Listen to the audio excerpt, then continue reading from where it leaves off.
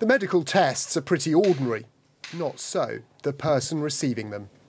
Maria Patricio has volunteered to become one of the first people in the world to receive an experimental coronavirus vaccine, which, if successful, could put an end to the worst global pandemic in a century. It's not risk-free, but it's very minor, I think, compared to, I don't know, other things that you put yourself into every day. I would say I'm 95% excited and 5% nervous.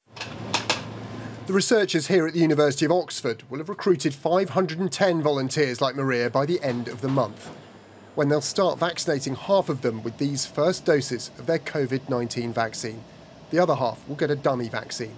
In this case, we're thinking that if everything fell absolutely into place, we could have a lot of data available that would give confidence in a vaccine and that it worked, and even be able to manufacture into certainly the tens of thousands and more likely the millions of doses in about 6 months' time.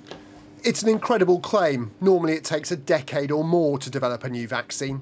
But like a new car based on an existing chassis, the Oxford team have made their coronavirus vaccine using a design that's already been proved safe and effective against other diseases, giving them an edge.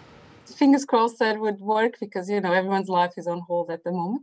It's really, really exciting. I do hope it works. If it doesn't work, at least we'll have data to show what could be improved and then kickstart another one. There are more than 30 other research institutes working on coronavirus vaccines globally, and ultimately that benefits us all. If this project does hit any snags, there will be other options out there for the billions of us living in lockdown. Tom Clark, ITV News.